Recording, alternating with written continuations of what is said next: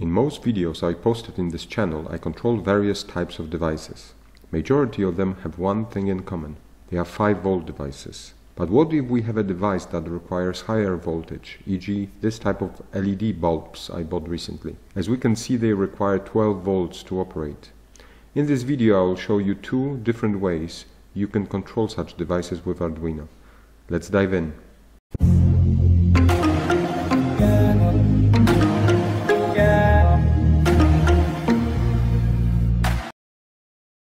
Here is any 12-volt device. If we want to control it, we cannot do it directly from Arduino, as it can only supply 5 volts. Also, some devices may require more than 40 milliamps of current, and this is the max you can get out of Arduino pins.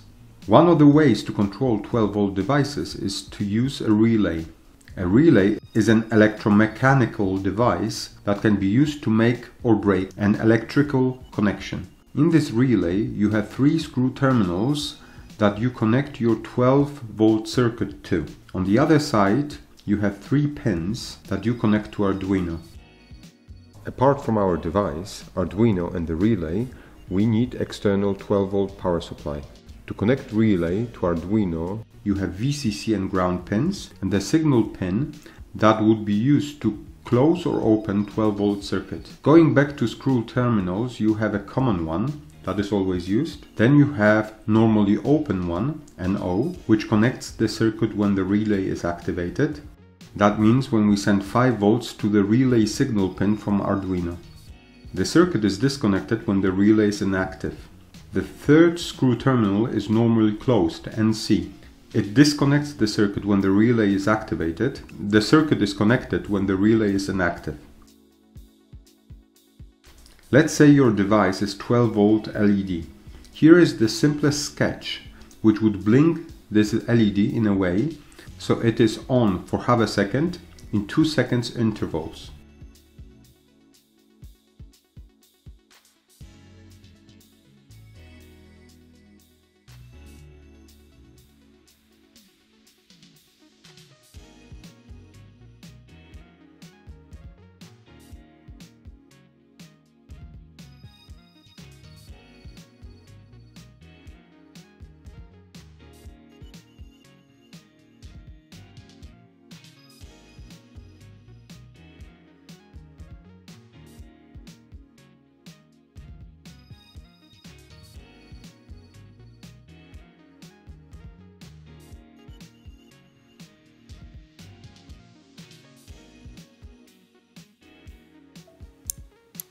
As I said, the relay is a mechanical switch, so we hear a distinct click when the relay is activated. In many projects you connect or disconnect the circuits based on the input from the various type of sensors that can be connected to Arduino. You can think of dozens of possible projects, e.g. controlling LED with the reading from a photoresistor or motion sensor, or controlling magnetic lock with the push of the button, or opening solenoid valve when we get the right input from the moisture sensor. Let's look at controlling 12-volt LED with a photoresistor. When the light intensity goes below a certain threshold, the LED should turn on.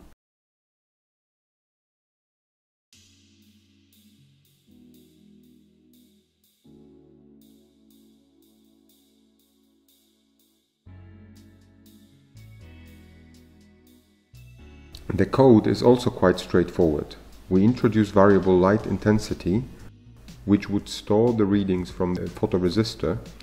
Then we specify the pin for photoresistor and the pin connected to the signal pin of the relay, which would control the LED, and declare the first one as output and the second one as input.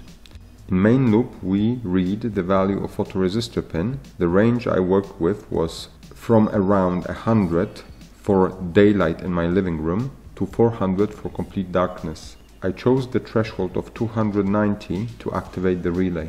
So with this simple if statement, we check the light intensity and we either send high or low signal to the LED pin.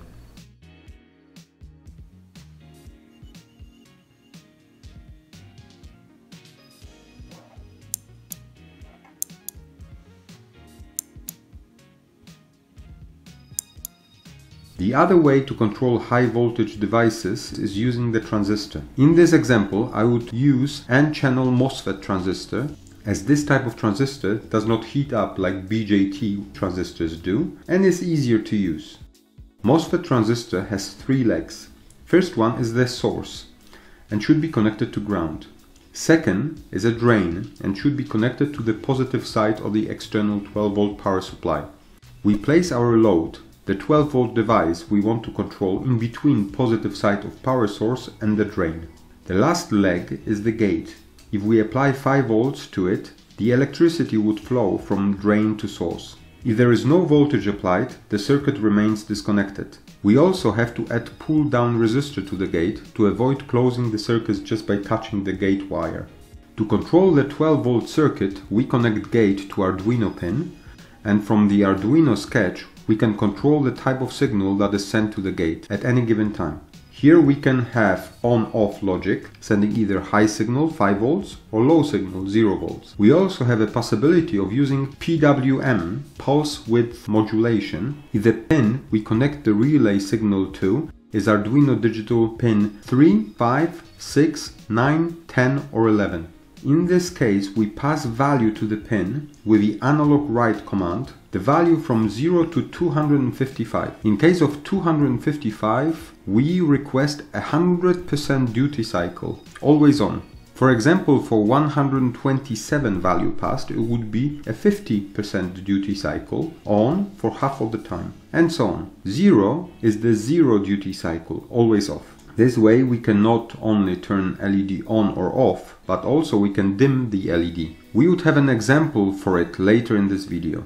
Now in the diagram you see that we are supplying 5 volts to the gate and we can see the electricity flowing through the circuit. When we send low signal to the gate, the circuit is again disconnected. So now let's replace the relay with a transistor and see how the connectivity would look like. We connect positive of the 12-volt power supply to LED anode, we connect the source leg of the transistor to ground and the drain leg to LED cathode. Then we connect the gate leg to Arduino pin and also through pull-down 10K resistor to ground. Finally, we connect grounds of Arduino and 5-volt power supply. We can use the same code we had for the relay to blink the LED.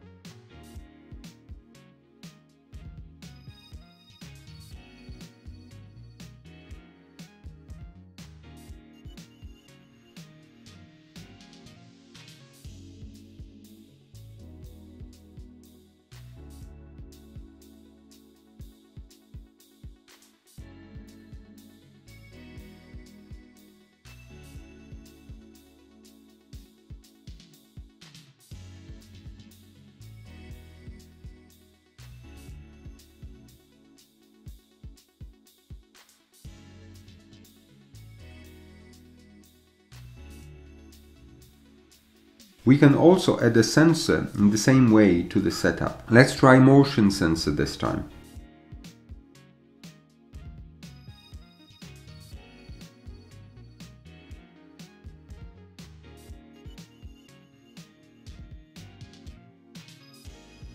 Here we define variable which would store the current state of the motion sensor. In setup we wait 60 seconds for motion sensor to calibrate. In the main loop we read the motion sensor state to a variable, and again with a simple if condition depending whether the motion sensor is detected or not, we send the appropriate signal to gate of the transistor.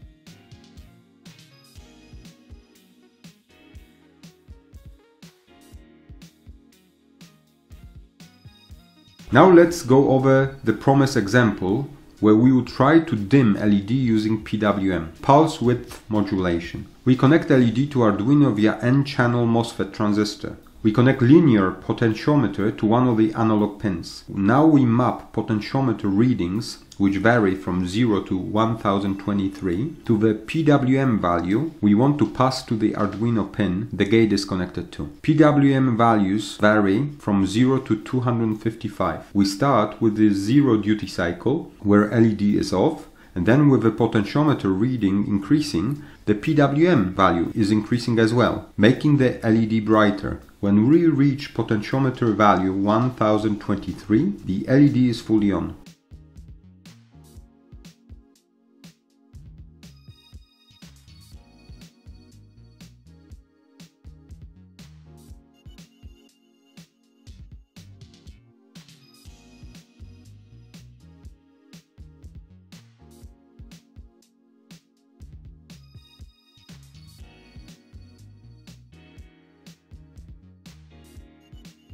In the code we have a variable which would store values ranging from 0 to 255, which would be passed with the analog write to gate of the transistor. Then we declare both pins. In the main loop we read the value from the potentiometer and map it to the PWM range 0 to 255 and then pass it to the pin connected to the transistor's gate.